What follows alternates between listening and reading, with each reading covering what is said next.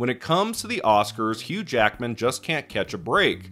Here's a terrific actor who's given a variety of excellent dramatic performances in films made by talented, Oscar-nominated, and winning directors, and yet his work is almost never recognized by the Academy. He gives a solid turn in The Frontrunner, but the movie wasn't liked very much. He's amazing in Logan, but it's hard to break into the Oscars with a comic book movie lead performance. He's dazzling in The Greatest Showman, but Academy members only nominated the film in the Best Original Song category. And Prisoners, holy shit, Prisoners, maybe his best work on film ever, ignored. His only Academy Award nomination to date is for Les Miserables from 2012, the year nobody had a snowball's chance in hell of beating Daniel Day-Lewis for Lincoln. I say it again, the man can't catch a break. He's clearly worthy of having more than one Oscar nod, and possibly a win too, but he's had a problem with genre bias and bad timing, as well as highly anticipated movies that floundered upon their release.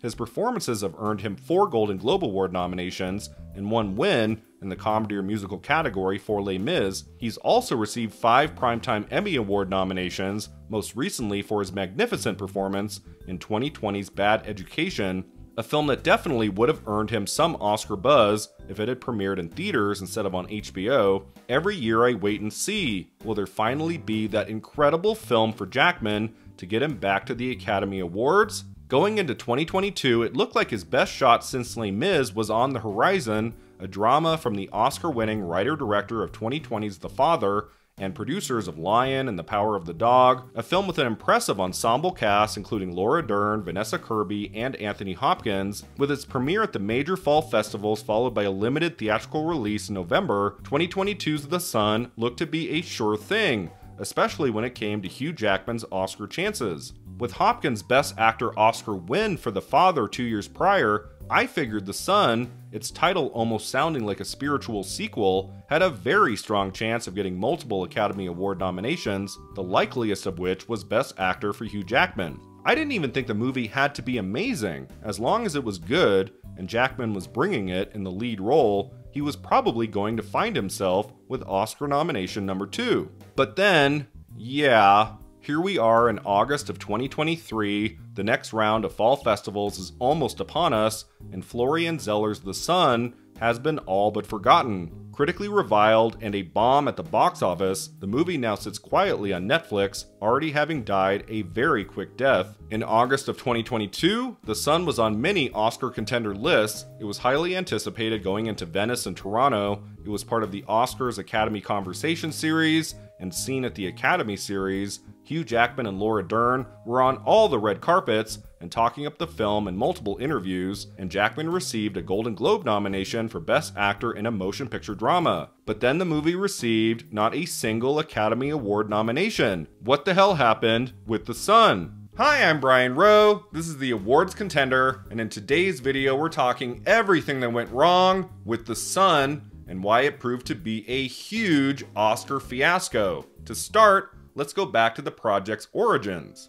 The Son began as a 2018 stage play written by Florian Zeller. It premiered in Paris and then was translated to English for a run in London in 2019. Critics loved it, and the play won a Molière Award. Zeller had written a few produced screenplays, but his first film as writer-director was 2020's The Father, based on his 2012 stage play. The film was obviously a big hit with critics and audiences, and therefore Zeller was able to quickly follow it up with The Son, the story of a successful New York lawyer, divorced and remarried with a new baby, whose life is turned upside down when his son with his ex-wife reveals he's struggling with his mental health and wants to move in with him. Sometimes I just feel as if I'm going crazy, Dad. What are you talking about? I'm telling you, I don't know what's happening to me.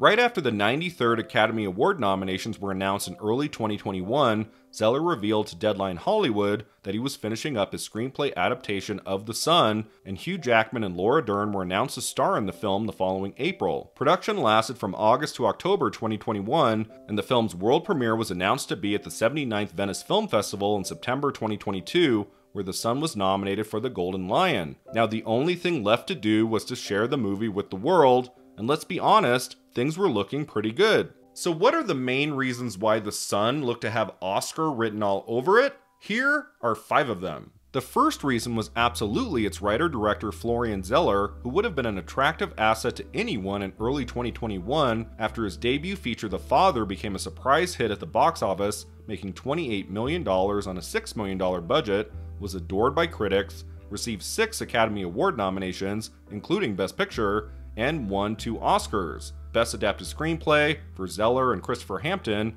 and Best Actor for Anthony Hopkins. I mean, that film is damn good. One of the 10 best films of 2020 easily, an emotional punch to the gut, featuring what's possibly Hopkins' finest work on film ever.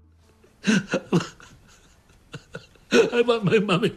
I want my mommy. I want to get out of here. So yeah, our eyes were on anything Zeller chose to do next, and for him to follow up The Father with a drama film called The Son, also based on one of his beloved plays, seemed to be an excellent and obvious choice. How could his second feature possibly go wrong when so much of The Father went so right?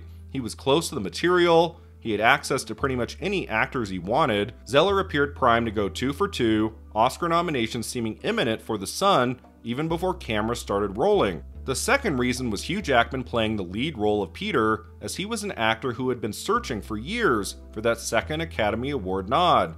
He put in some good work in movies in the 2000s, but 2012's Les Miserables showcased the peak of Jackman's talent as a dramatic actor, as a singer, as a force to be reckoned with. That Golden Globe win and Oscar nomination are great ones, and then he continued to impress in the ensuing years in films like Prisoners, Logan, The Greatest Showman. When Jackman was announced to be the star of The Son, I thought, like many others probably did, okay, here it is. The right project at the right time with the right director. Jackman will finally be back at the Academy Awards 1 decade after Les Mis. As long as the movie was strong, he had a very good chance of getting into Best Actor. The third reason was both Laura Dern and Vanessa Kirby portraying the roles of Kate and Beth respectively. Academy members have been friendly to them in recent years. Dern won the Oscar for Best Supporting Actress on her 3rd nomination for Marriage Story in 2020, and 1 year later, at the same ceremony The Father was up for lots of awards,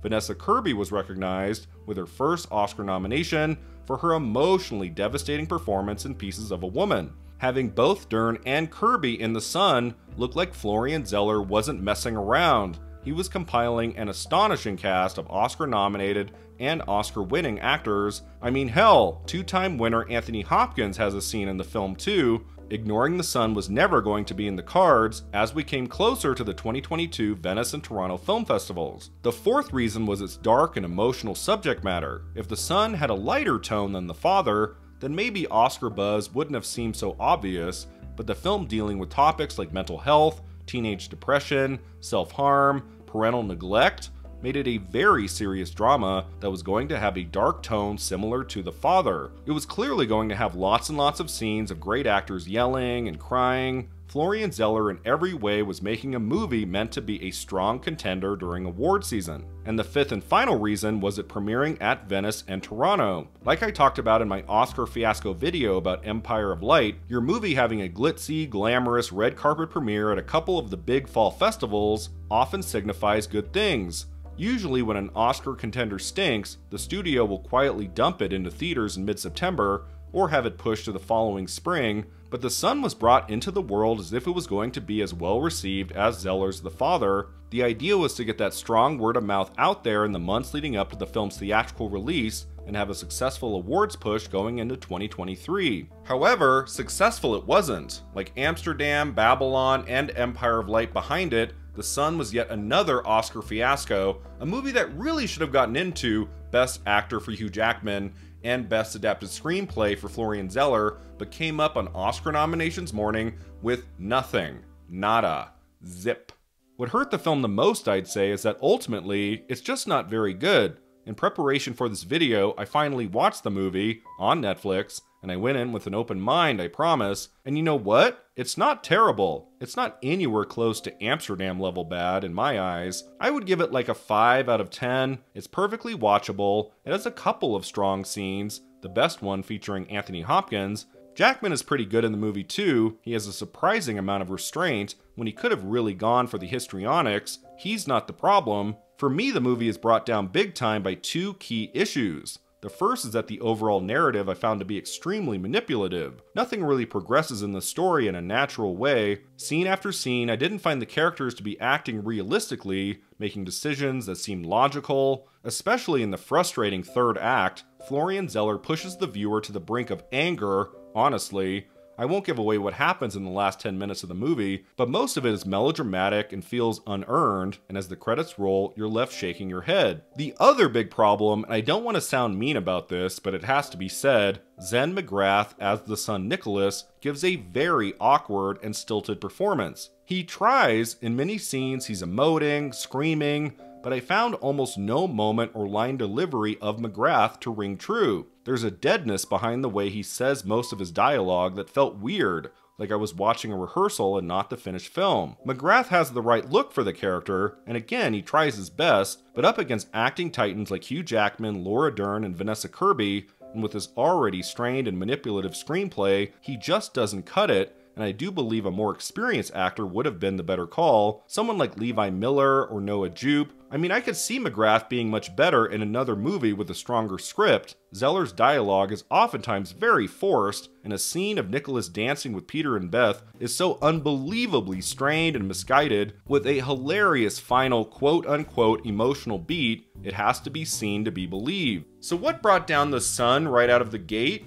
The reviews, of course. Oh boy, the reviews. The movie got a few positive notices out of Venice and Toronto, like from Peter de Bruges in Variety and Peter Bradshaw in Guardian. Maybe they really liked the name of the film's main character, but it mostly got negative notices overall. David Rooney in Hollywood Reporter saying the film is a punishing slog, Steph Green at BBC.com calling it flawed and significantly less impressive than The Father. After the red carpets were said and done, after all the interviews and press engagements with the director and actors were over, everything came down to how the movie was received, and the early word was so negative, even more negative I would argue than Empire of Light, that by mid-September last year, the awards train for The Sun looked to already be over. Still, the movie wasn't buried by any means. It played at AFI Fest in Los Angeles in early November, then began its limited release on November 25th. After playing in only a few theaters for close to 2 months, The Sun finally opened nationwide on January 20th, 2023 in 554 theaters, earning just a touch over $200,000 opening weekend, ending its run with a paltry $450,000. Worldwide, the movie only made $3.6 million, a bit less than The Father's $28 million worldwide 2 years earlier, and that was at the height of COVID. By the end of 2022, the only hope The Sun had was in the Best Actor category for Hugh Jackman, because surprisingly I would say, given all the scathing reviews for The Sun, Jackman made it into the final 5 for Best Actor in a Motion Picture Drama at the Golden Globe Awards, up against Jeremy Pope for The Inspection, Bill Nye for Living, Brendan Fraser for The Whale, and Austin Butler, who won the trophy on January 10th, 2023 for his performance in Elvis. I'm sitting here holding the thing. It says, Best Performance by an Actor in a Motion Picture Drama, Hugh Jackman, The Sun. What did you think, Hugh, when you got this news yesterday? Well, I know, because I handed that to you. I was greatly honoured. It's a huge thrill, and it's a role I'm really proud of, and a film that I worked with incredible people, and a story that I really think needs to be told. So this is all wonderful icing on the cake. Now, you might think Hugh Jackman had like a slim chance of getting in at the Oscars after that Golden Globes nod, but no. The same way Olivia Colman's award season began and ended with her Globes nod for Empire of Light, Jackman's chances of getting in anywhere else, Critics' Choice, SAG, the Oscars, were 1,000,000 to 1. Jackman didn't even bother showing up to the Golden Globes earlier this year, and it's easy to see why. He knew there was no point. It was the film's only Globes nod. All awards possibility for The Sun had come crashing down long before that surprise nomination appeared, and so then came the Oscar nominations, BAFTA, SAG, the 95th Academy Awards.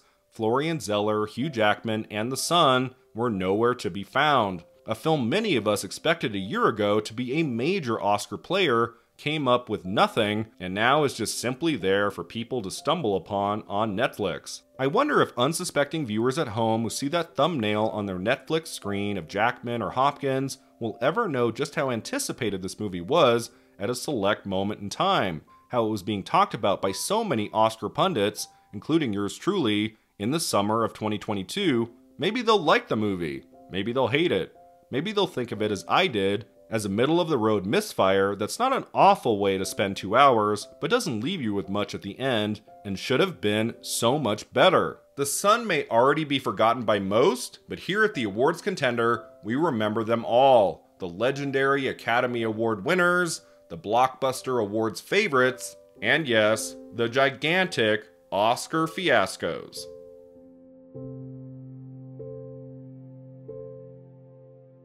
Thanks so much for watching! If you enjoyed this video, don't forget to like and subscribe, and let me know in the comments below, what are some other films made in recent years you would love to see an Oscar Fiasco video about? I look forward to reading your comments, and we'll see you next time at the Awards Contender.